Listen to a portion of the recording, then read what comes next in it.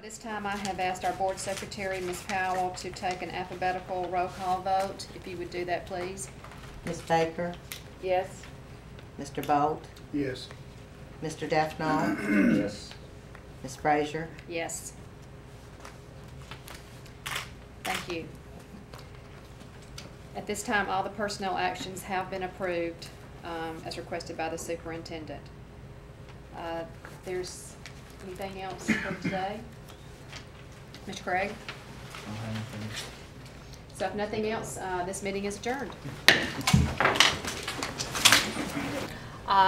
Carol Martin was moved from Hoover High School. She submitted her resignation, and we have accepted her resignation. Where was she moved to? I mean, is she just Out of the system? Out of the system completely? I'm not going to comment any further than that. Okay? She was moved from Hoover High School. She would turn in her resignation, and we did accept it.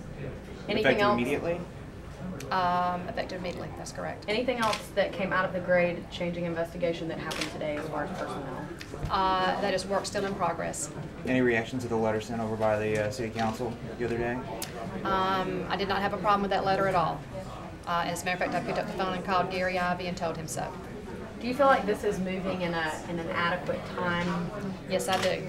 I definitely do. Can you elaborate? The only thing I can tell you at this time, I know Mr. Craig, I know Dr. Jarnigan, and Carol Barber. It is definitely at the top of their list as far as priorities are concerned. And one thing that the community needs to understand is, as I've already mentioned in the paper, we did not get here overnight, and the change is not going to take place overnight. But I can assure you that things are happening. It's just going to take a short period of time to get all this resolved. I mean, you're talking about people's lives. We've got to make sure that we do everything in a very proper manner, and everything has got to be handled in a certain way. So we just don't want any regrets down the road. Everything's got to be handled. You've got AEA, you've got everything that you've got to work with. You're talking about different situations and everything. So we got to make sure that everybody is satisfied as far as the agencies are concerned. Nothing happened with Coach Probst today? No comment on Coach Probst at this time. Any idea who takes over Carol Martin's duties?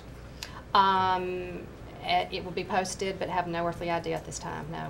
Do you have a reaction to the policy changes and the recommendations that the superintendent laid out in the memo to you all? I think that you all got a copy of today, maybe yesterday. I think it's a very positive move and a very positive direction for the entire school system, not just for Hoover High School. We've got to keep in mind this is for the entire school system, not just for Hoover High School. Would you like to see Coach Probst resign? No comment. No comment. Thank you. Thank you.